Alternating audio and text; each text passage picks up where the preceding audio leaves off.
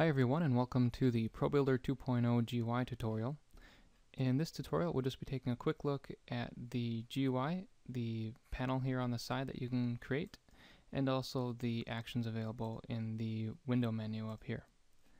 So first of all, we have the mode indicator, and this will tell you whether you are in the regular selection mode, or if you are in the geometry face editing mode, geometry vertex editing mode, or the texture editing mode. And when you go into texture editing mode, it will open up the texture editor. At this time we're not going to look into that. That will save for the texture editing tutorial.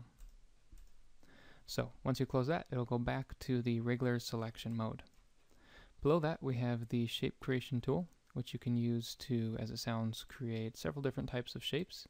You simply click here on the drop down menu and choose any one that's available, and we'll be adding lots more of these soon.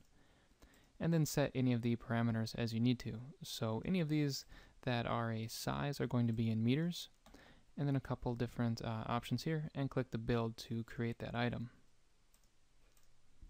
Below that we have the merge tool, and this is used, you can select any number of ProBuilder objects and hit the merge button, and it will merge them down all into one single object. So this is obviously very handy for saving draw calls and just making your scene a little more easy to manage sometimes. When you do that, you will have the option to either save the currently selected items, in which case they'll just be deactivated, they'll be grayed out in your hierarchy and won't be part of the game, or you can simply delete the originals, whichever works for you.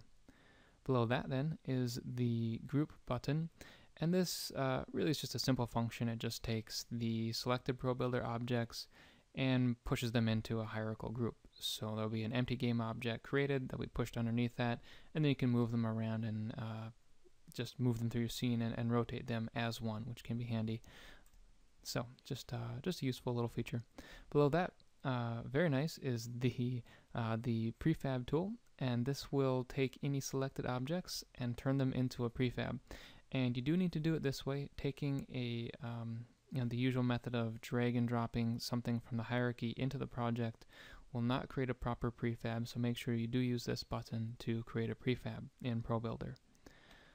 Just below that is the light mapping button. You'll just need to press this every time before you run a light map, and this is because we have to do some special things to auto-generate those really nice and beautiful looking UV2 channels, or UV2 channels that allow the nice, crisp, beautiful light maps that you can get with ProBuilder.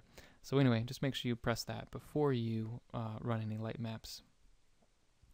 Below that is the Viz Group panel, and this is used to turn on and off different entity types in the ProBuilder scheme. So this, again, we'll look into a separate tutorial in the Viz Groups tutorial and a bit in the optimization as well.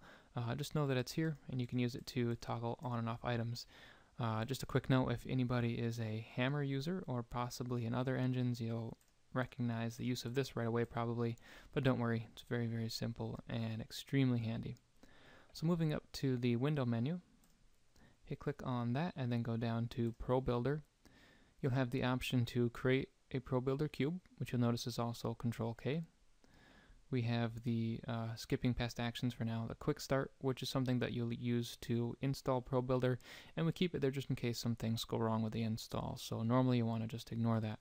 You have the open shape menu, which is Control-Shift-K, so you can get right to that, and the ProBuilder menu, ProBuilder window, which will open up this. So if we close that, ProBuilder menu will bring that up. And you can place this as a floating option, or you can dock it just like so. Then under the actions area, we have the auto no draw option, something else we'll look into in the optimizing section. And as it says with the exclamation point, it is in beta, so please be careful with this one. We have the very handy set pivot, which was actually donated or built by one of the forum members on the 6x7 forum, Matt1988, so thank you for that.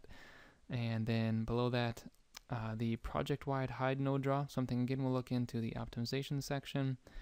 The export to OBJ, which will take all the selected ProBuilder objects and export them to one single OBJ, which you can open up in Max or Maya or Blender or something like that. And below that, then again, project-wide show no draw, which related to this one, obviously, the hide no draw, and of course we'll look into in a future tutorial. So that's it for the ProBuilder 2.0 GUI. Thanks for taking a look, and see you in the other tutorials. Thanks.